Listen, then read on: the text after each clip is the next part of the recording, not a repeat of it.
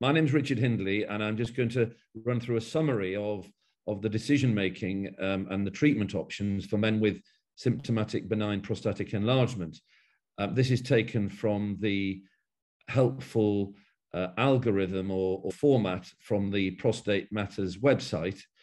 I realize that I'm sorry, I haven't introduced myself. I'm Richard Hindley, consultant urologist and visiting professor at the University of Winchester. I was also chair of the Get It Right First Time Academy for Men with BPH. And this was a document that was published in January of this year, designed to help hospitals, clinicians, managers plan and introduce these new treatments into the portfolio of options, expanding number of options available for men with this very common condition.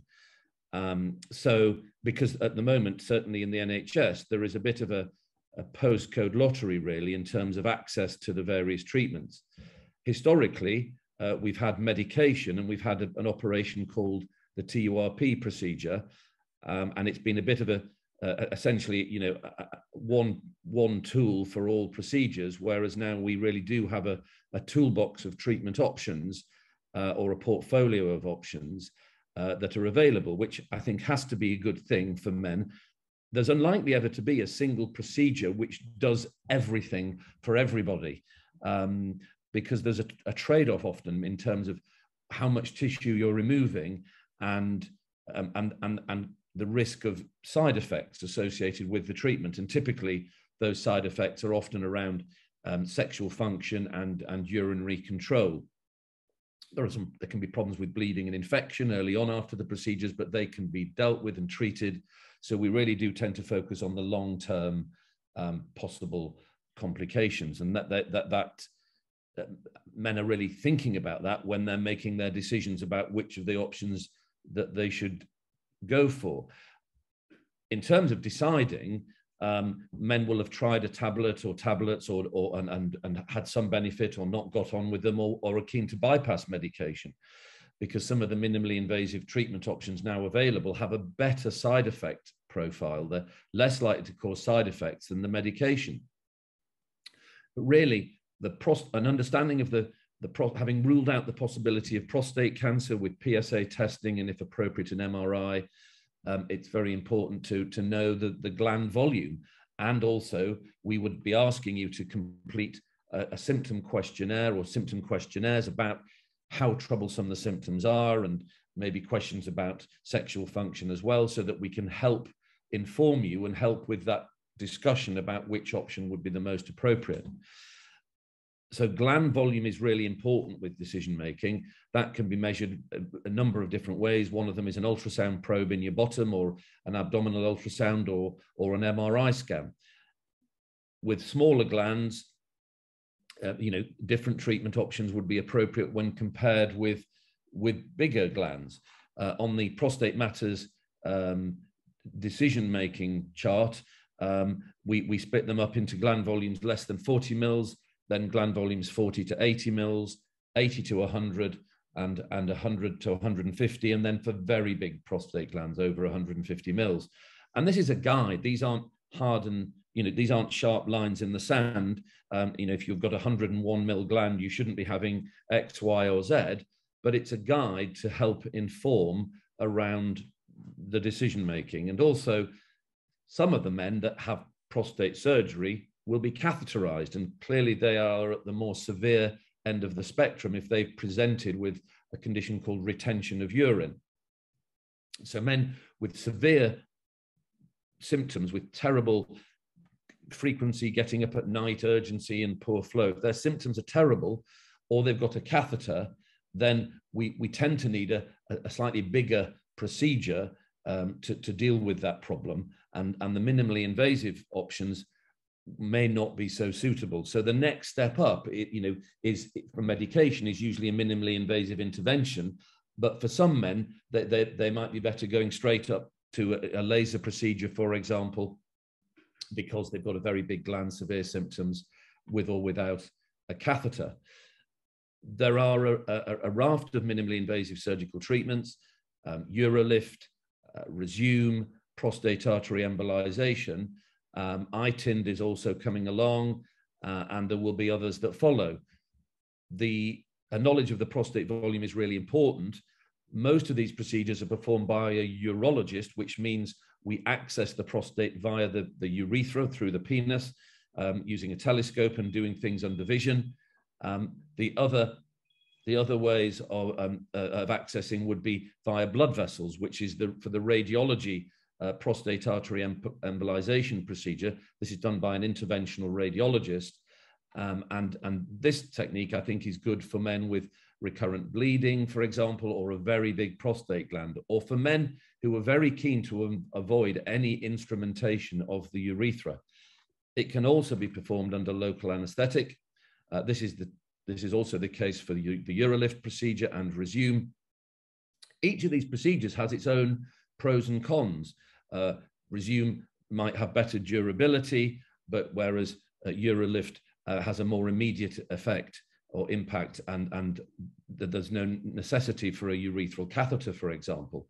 But hopefully the Prostate Matters website will help you sort of dig deeper and work through those treatment options. The next step up would be, laser treatments, and typically they fall into either the holmium laser enucleation procedure, which is very good for removing a lot of prostate tissue and particularly good for very big prostate glands. And so, I think for a man with a very big prostate gland, it's probably the number one choice. The slight trade-off, particularly in older men, is that there is a risk of urinary incontinence after the procedure. That's very low, but in the longer term, but a significant proportion of men have some stress urinary incontinence early on in the first few weeks and perhaps months. The Greenlight laser procedure is certainly going to remove more prostate tissue than Resume, probably a similar amount of prostate tissue to the TURP procedure. It's really like a TURP, but a safe sort of Swiss Army knife of a procedure that's quite versatile, and it's very good in patients with an increased risk of bleeding, for example. But it won't remove as much prostate tissue as the holmium laser enucleation, although there are different ways of using the Greenlight laser. One can try and use it to enucleate tissue, but I think it works best by vaporizing prostate tissue, removing the tissue by heating up the prostate to very high temperatures over a very small area. There is obviously the TURP procedure. It's not something that I routinely offer patients. There are scenarios where it might be useful. If you're being offered a TURP procedure, it should really be the bipolar TURP procedure. You should be asking about that. There are two ways of doing the TURP, and one is safer than the other, and the bipolar is the best option. But it would always be worth challenging and asking, what about Greenlight laser? What about UroLift? Please tell me about these other options. I'd like to make an informed decision. And if a man in his late 50s has got moderate symptoms, doesn't want medication or doesn't get on with medication, and has, say, a 50 mil prostate gland, he's going to be a prime candidate for a minimally invasive intervention. He won't want any risk of erectile dysfunction. He'll want a very low risk of drier ejaculation, and he won't want to have urinary incontinence afterwards. Similarly, an 82-year-old with a 180 mil prostate gland may have to accept the trade-off with side effects of the holmium laser enucleation procedure, but it would certainly be a much safer option when compared, for example, to the TURP procedure, where there would be an increased likelihood of bleeding and a longer hospital stay. So, I mean, it's been a bit of a whistle-stop tour. I'm hopeful that is helpful. There are obviously several pages, hundreds of pages on the website, which will help guide you through those various options. But I think that the bottom line is, do some of your own research. Make sure that your prostate volume is known to the clinician looking after you, and obviously to have completed the various symptom questionnaires. There is, I think, also a new kid on the block, if you like, which is Aqua Ablation. And not to get you confused, this is using a water jet without heat, essentially, to remove prostate tissue. And this is a new technology. It hopefully soon will get full NICE approval, but at the moment it's still only being offered in select centres in England. It's thought also to be good for very for the larger prostate glands, it removes a good amount of prostate tissue. It does require an overnight stay, where some of the minimally invasive surgical treatments, or most of them, are day case procedures. So I'm not sure it falls into the category of minimally invasive surgical treatments, but it probably sits alongside the laser treatment options. What's good about it is where, for example, with a nucleation technique with the holmium laser, or with a resection with a TURP, the likelihood of dry ejaculation would be at least 50%, if not closer to 100%. Whereas with the Aqua Ablation procedure, it's much lower, at less than 10%. So that's the advantage, perhaps in a younger man with a very big prostate who isn't suitable for a minimally invasive surgical treatment.